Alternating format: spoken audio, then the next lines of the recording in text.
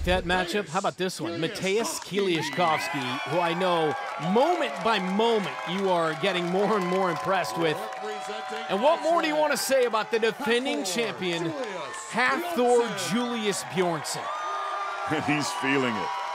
Really feeding off the crowd. Now remember, he had that foot injury in the qualifying round.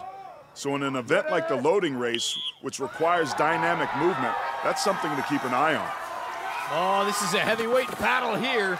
It's a slight edge early on for Kieliszkowski, and now a bobble, and that is a costly mistake as Thor dropped the anvil.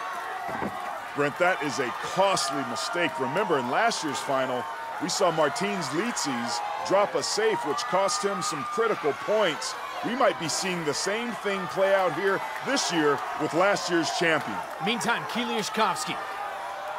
One more object. 300-pound sack. Time to beat 39.66.